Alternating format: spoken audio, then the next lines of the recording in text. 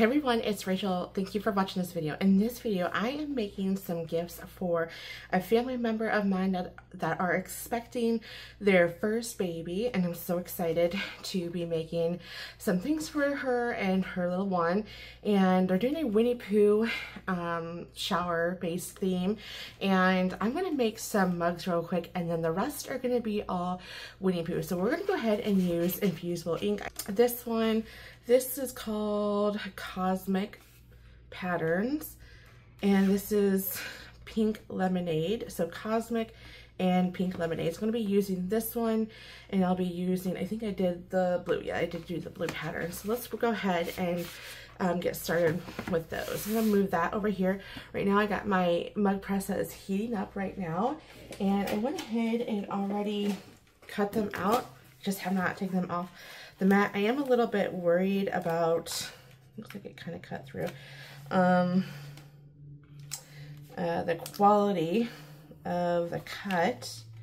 Yeah, I don't know if it just cut through or what, but we are going to, now they say that you should be able to crack it open and peel it off from there. Like you're not doing like a traditional weeding because you don't want to scratch the ink, but I think I'm a little worried. Now, I'm going to say don't do what I'm doing, do as I say, because I am a little worried about the size of my text, and I already just lost my dot to my establish. So I am going to, instead of trying to crack it, and again, I'm okay with it, the fusible ink being scratched over here, just because I am not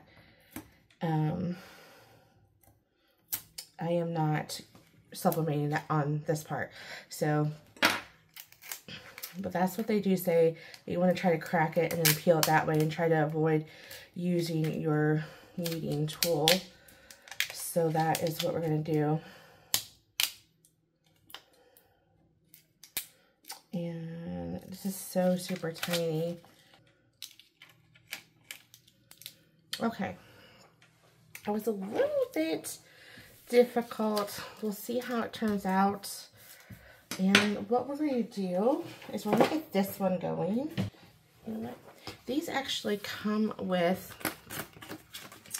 fiber cloth, and comes with little directions.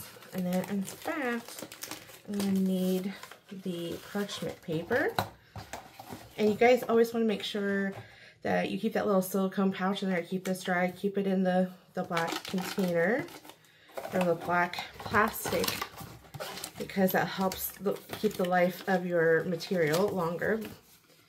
Okay, so I'm going to get a lint free cloth. Make sure I clean that real good. Then what we're going to do is you're going to use some heat tape. This is by Cricut. Really need to get a tape dispenser for this.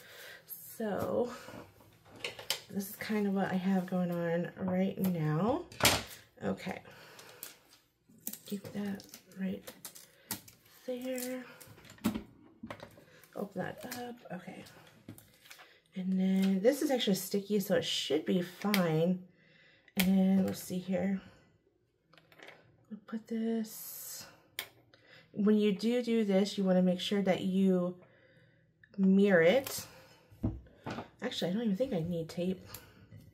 But to ensure that this does an extra good job, I'm going to go ahead and tape it anyways.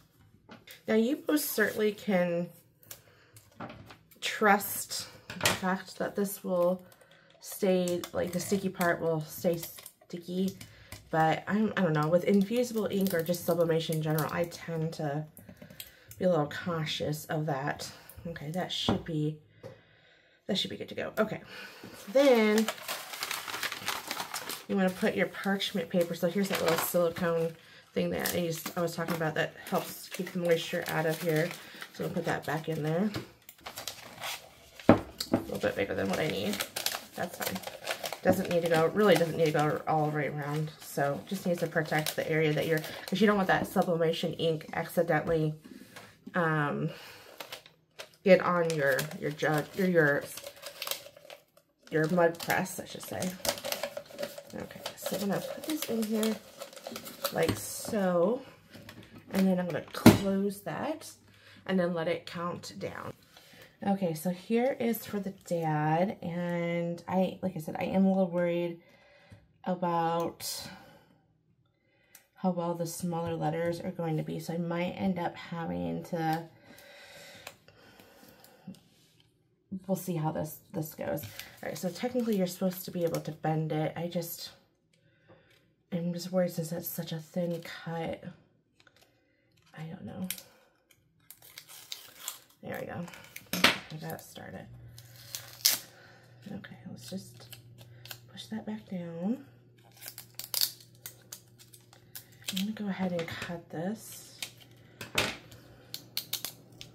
because I just don't want my small letters to be weeded out just yet, so I'm just kind of cutting that out, kind of get the bulk off.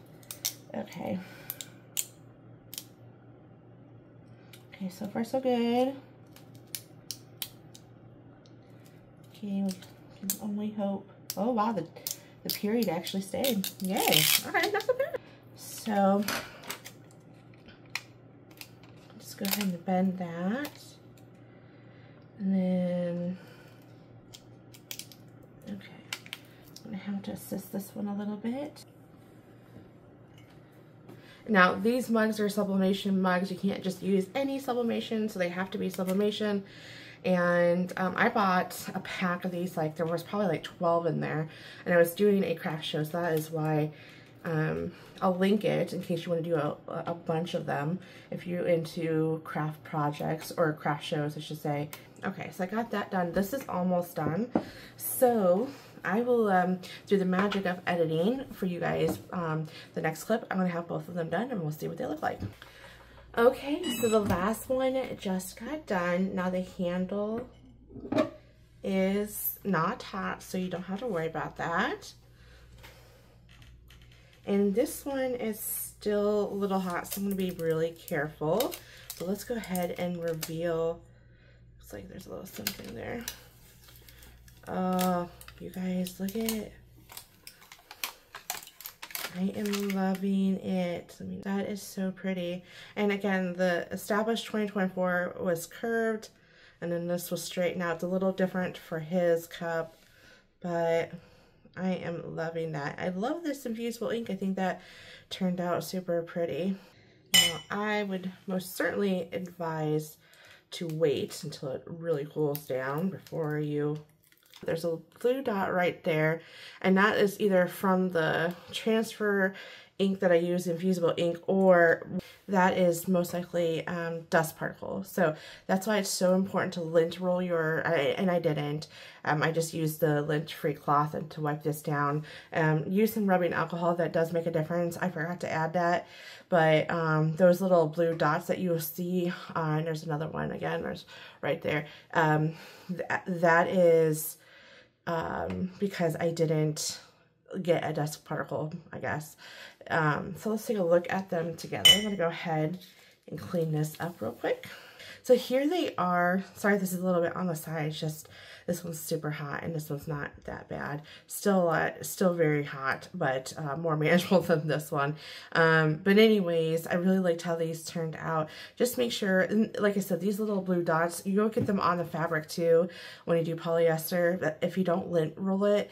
So you want to make sure that you lint roll it, and you want to make sure that you if you're doing a hard surface like this, then you want to make sure that you lint roll it, do some rubbing alcohol, clean the surface there, and that way you will not get those blue dots. Like this one, I think I did a better job. I don't see any blue dots on this one, or blue speckles, if you will. So this one did really good. This one I got too, but that's okay. It happens, and honestly, it's not that noticeable. This is why I don't do infusible ink, or I don't do a lot of sublimation, just because of these little speckles, especially now that I do print and cut and it has a transfer. I think that it works perfectly.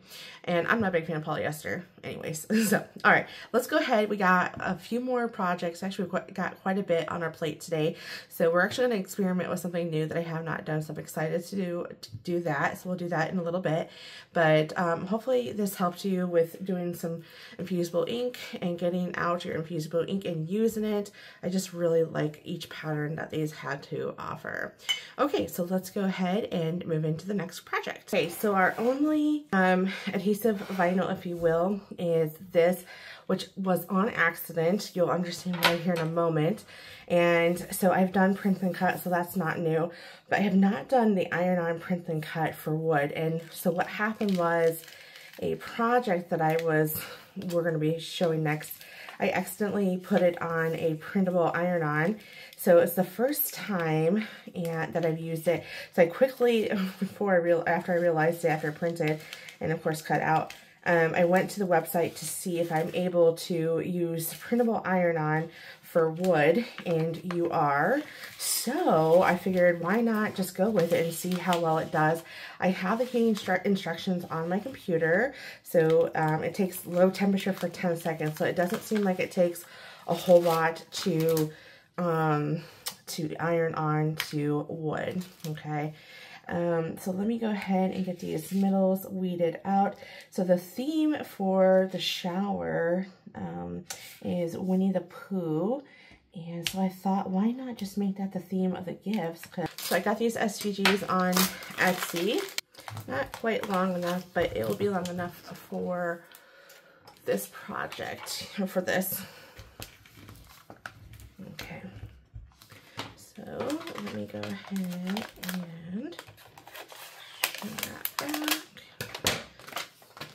Okay, so I'll just scrape that down real quick. Who is getting inspired with these print and cuts? I mean, I don't know. I know that I do a lot, and I apologize. Maybe some of you guys don't really like it.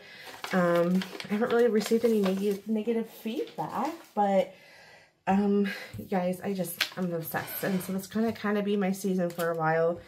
And also, of course, the vinyl, I'm never gonna give that up because I have a lot of it that I need to go through. Okay, I think that looks good. So the areas that is exposed, I'm gonna use my fingers. I don't want to accidentally scrape that. So I bought this just before, actually I apologize, I forgot. I bought this from Hobby Lobby, and it came in this natural wood, and I just went ahead and just add, I think, 2 coats of white chalk paint. Okay,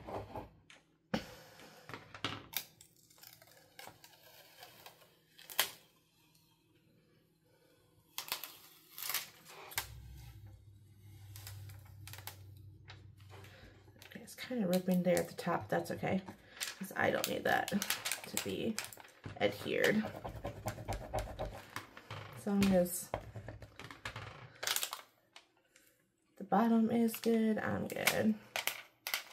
Okay. I guess I could save, well, yeah, I guess I can save this branch. Let's see. I do have these pieces I'm going to try to save. So let me get out my cutting mat here and see. I'm not saying I am going to use them, but we can see. Okay, I'm gonna put that to the side here and see what I can do to use that. And if I can get it off my finger. Okay.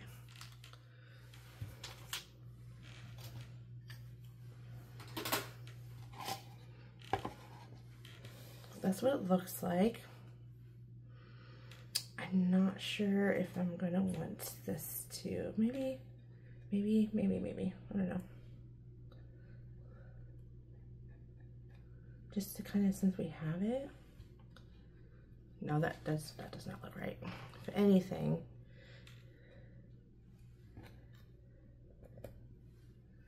no, okay.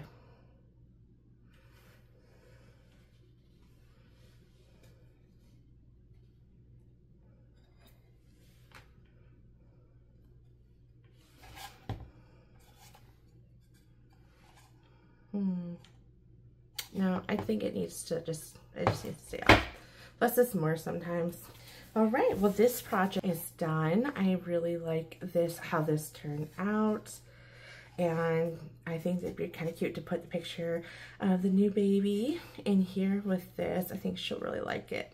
Okay, let's go ahead and move on to all the rest of the projects are all iron on, but we're gonna do another wood sign with the iron on printable vinyl and see how that works. The next one is this doorknob sign here, and what I did is I accidentally put in this design on the dark fabrics iron on, so we're gonna see how well that plays out. Now actually all the stuff that I'll be ironing on that are fabrics are all actually light, but I had like the worst luck last time I used the light iron on printable fabrics, so I thought why not just use the dark fabrics. Peel this off very gently. Okay. I want to be careful that I don't accidentally rip the small, really intricate pieces. Now, of course, if you have wording on yours, you're going to want to mirror it. But again, mine didn't really. Actually, no. Do you have to mirror? No, you don't have to mirror it. I'll take that back. Because you're not turning it over and then ironing on. You're actually just peeling that vinyl off of the backer, so you don't have to worry about that. Now it does come with the with a parchment paper, so we're going to use that. And then it says for low setting for 10 seconds. So I'm going to use this. Now if you, this is pretty thin, it's probably like a 1/16 of an eighth inch thick, excuse me, and so I'm worried about it warping, so that's why I'm going to go ahead and use my mini press, so that way it's not so much heat that will be applied. Now this you want to put on directly because you don't want to accidentally, or you don't want to apply direct heat with your iron to your image here, so just make sure that you use the parchment paper. Okay, so I'm gonna let this heat up and then we'll go ahead and iron this on. Okay, so it did just chime, so I'm gonna go ahead and move it around for 10 seconds, being very careful not to accidentally move my design or let it wrinkle. We don't want that to happen. Okay, I think I did it for 10 seconds, so I'm gonna carefully move this off of my, it looks like it's trying to stick. Oh goodness. Oh, I think it's sticking to the paint, not the image. Okay, so it looked like it stuck right there. I'm not sure why. Maybe I did a little bit longer than I should have, but first time using printable iron on wood, and it did really well. So I'm glad that I didn't trash it and then reprint it. I'm glad that I just decided to look it up because that would have been a kind of a waste since this worked. So this is going to hang on her door. I thought that was super cute. Okay, let's go ahead and get into the next project. So I am going to go ahead and do a cute little bib for them. And I kind of started to weed this earlier because it didn't look like it cut right. So I wanted to make sure and test it before I brought it to the channel here.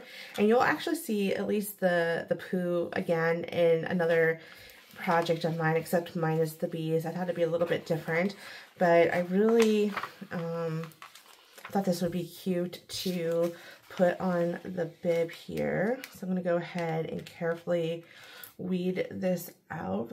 This file did not cut really, it cut really oddly. I don't know, these little bee antennas are kind of weird, and I don't know if I should keep them in the on the bib, or what should I do? Because without the antennas, it kind of looks kind of weird, doesn't it? I don't know. I don't know. Like this one, it kept, but it's so weird how this got cut out. I don't know if it just didn't. What happened? You know, I think I'm just going to go ahead and do it. I'll just cut the antennas off. Probably you guys are telling me not to do that, but honestly, I think that's what I'm going to end up doing because those bees are so darn cute. Alright, so I'm going to go ahead and lint roll this. Perfect. Glad I did. Looks like it's very linty. Okay, and then of course I want to go ahead and, I need to do that again as I throw the lint over there. Jeez. Okay. And then I just bought these bibs, this bib from Hobby Lobby. So for the setting for the printable vinyl is, iron-on is 13, or no, I'm sorry, medium setting for your mini press for 30 seconds. A little bit more heat for the fabric iron-on. Okay. And then just like we did before, you're going to go ahead and it might be easier just to peel it back this direction. Let gravity kind of assist. I think there is transfer tape for it. I wanted to use it for this project, but you know what? I don't know. I didn't want to accidentally ruin something, so I might just have to do it on a throwaway project and then attempt it. Okay. And what else is weird, it was trying to cut out the little honey jar, and that was weird. So I don't know why it did that. So this file was I don't know. I don't know why I did that, but that's all right. So what I'm going to do is I'm going to just get this little guy. Actually, let me look at it one last time. I'm going to go ahead and iron Winnie the Pooh first, and then I'll go ahead and do the bees next. Okay, I think that's 30 seconds. I'm going to peel this back. Okay, just see some of the ink that just came off of there, but here we go. Oh, that is so adorable. Oh, I'm loving it. Almost feels like it's infused, honestly. This printable vinyl is just on point. So this design, and again, if this bothers you that doesn't have the antennas, by all means, you know, you just do whatever you want to do. But I think it's too cute not to. Now this design is going to be a little different than what you'll see if you get it from Etsy. It did have like the little flying trail. It's a dashed line, and I just knew that that was not going to cut out really well, so I just went ahead and sliced it with an object like a circle or square or whatever, and sliced it out. I just knew it was not going to cut out nicely. It was so thin at this small scale, so I just went ahead and did that. Okay, so there's that one. Oh, I absolutely love how this turned out. This is absolutely cute. Now, despite the fact that the little antennas are not there, I still think it's super adorable. Okay, let's go ahead and get into the next project. Okay, we got more onesies. We have 3 onesies to do, and then that is it. So we're gonna go ahead and take them one by one. I got different sizes because us mamas know that you need more than just newborn sizes, and oh, you guys, this brings back memories to when my little girl was this tiny. Oh man, my sister makes a book for her every year for her birthday, and so she just showed me her 3rd book that she's made for her 3rd birthday, and I'm like, I cannot believe she's changed so much over the years. So I have 3 different ones, and I think this one is going to go on, yep, that one. Okay, so let me go ahead and get that weeded out. But it's amazing. Time is such a thief, let me tell you. I mean, I'm sure you guys are fully aware of that, but it's hard to believe my little kid, she's going to be 3 next month, and gosh, she'll be starting school hopefully next year. Let's go ahead and bring that here. I think that looks good to me. When my daughter no longer was fitting the onesies, I was so sad. I just absolutely love onesies.